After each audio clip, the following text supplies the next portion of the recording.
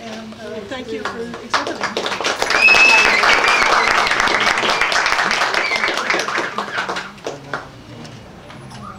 So first of all, I want to make sure I'm talking loudly enough. Can the people way in the back hear me? Is everybody? As long as everybody else is quiet, yes. Thank you. Thanks for coming. It's really nice to see so many faces here, and I'm delighted to. This is actually the first time I've ever shown this much of my figurative work all together. So it's really exciting for me. Many of these pieces have been in drawers and my closet, and they are very happy to be out in the world once again. So the work here is almost retrospective. It's work from as far back as 2002, when my husband and I lived in Hawaii. Some of this work was done in Colorado, and then there's a few new pieces in the show that were done here. So it's kind of a long time span of my work. I'm going to just talk for a little bit. I don't have a lot to say, but I'm hoping that if questions occur to you while I'm talking, that you feel brave enough to stick up your hand and ask me what's bugging you, what you want to know. I'm happy to share with you as much as I can about my work and my process. But I'm just going to start a little bit with my history as an artist, and a little bit about my process, and then I'll let you take over from there. I was not an artist as a child. I did not draw as a child. I colored, and I really loved coloring books, but my family, we were musicians, and I played music, and I didn't really think of myself as an artist. When I went to college, I was a little lost, and I floundered. I think I had every major you could have for at least 10 minutes. But I had a friend that was taking painting, and I went to visit him in the painting studio one day, and I walked in, and I was at first hit by the smell of turpentine. Oh, wow. And then I saw the paint and the paintings, and it was like a bolt of lightning or something. I was like, wow, this is interesting. And that was it. I wanted to be a painter. That was all it took, I guess. And so I quickly flopped over into the art world. And I think because I didn't draw as a child, it was really important to me that I get good at drawing. I thought, if I can really draw, then I will have confidence. Then I will feel like I can be an artist, and somehow that seemed like the basic for me, like the first thing I needed to do. And I was fortunate because the school that I went to was fairly small, and they were quite traditional in the way that they taught art, and so there was a lot of figure drawing.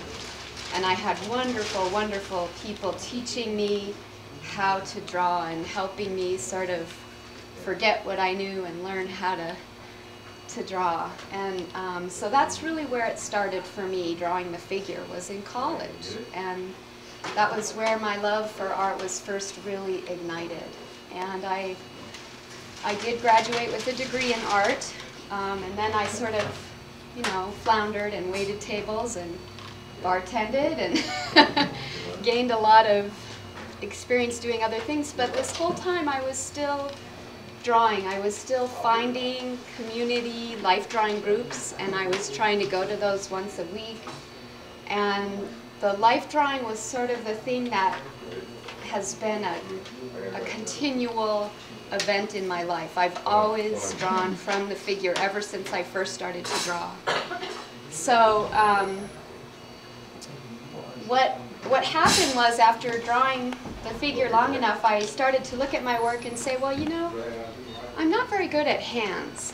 So I wanted to be good at hands. So then I would spend a lot of time just drawing hands. I would even draw my own hand, and I would look at it and do a drawing, and then flip it over and do a drawing, make a fist, do a drawing, until the hands got a little easier.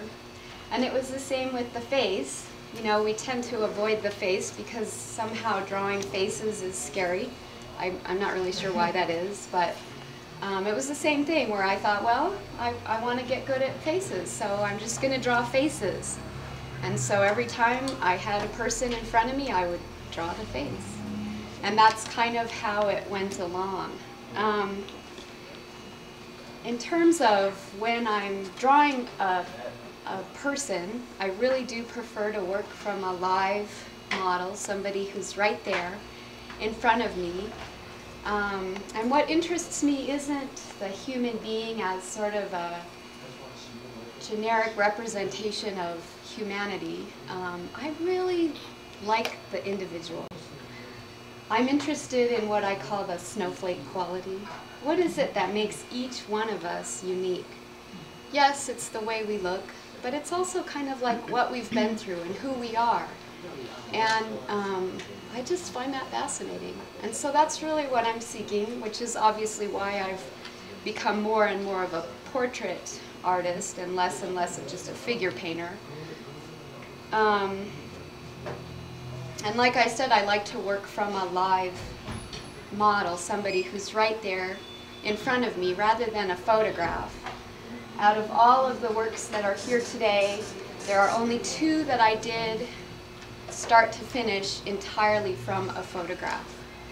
The rest of them were done where I started the painting from the live sitting, and I took photographs during the live sitting and then completed the painting from that.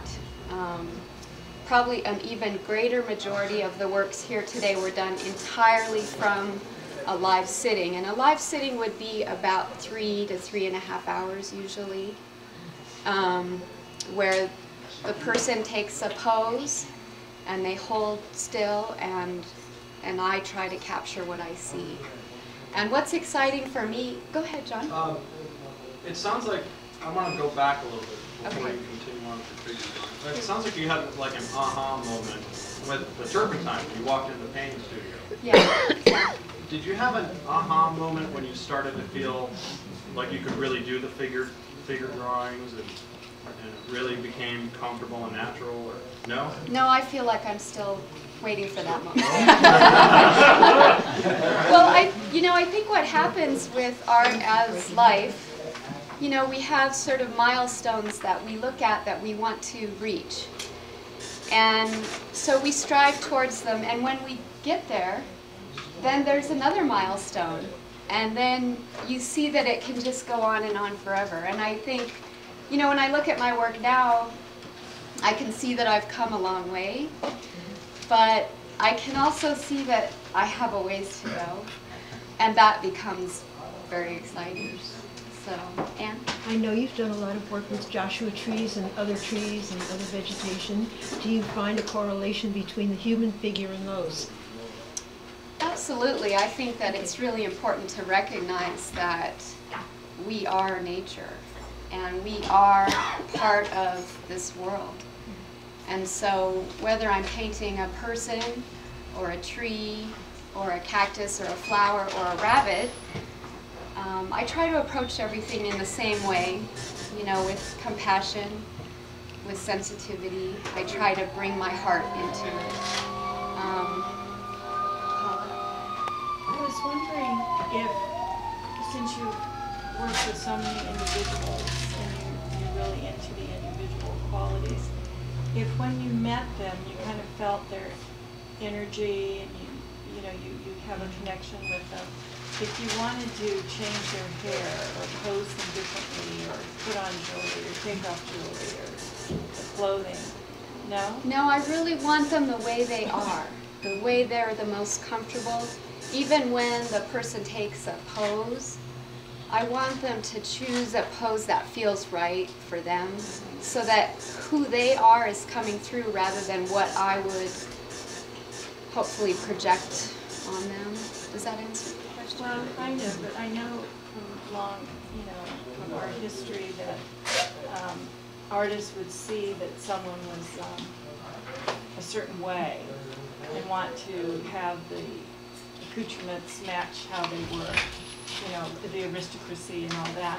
And then I've read that Annie Leibovitz will look at someone and they'll come in a, you know, like a pink blouse or something, but she sees a biker chick, and so she has them put on some leather, which I'm just wondering if you spot things about people that maybe is their true self, but they're coming into pose, so they're doing themselves up with something that maybe doesn't really match who they are, and if that comes into play.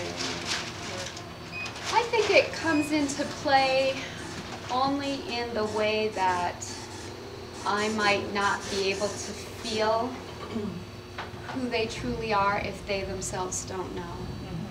But in terms of me trying to Push them in that direction. push them in some direction, that feels kind of pretentious to me, I guess.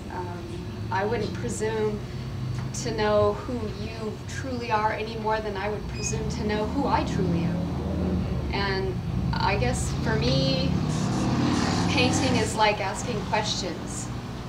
You know, what's really there? What can I really find about the essence of this subject? Is that clear?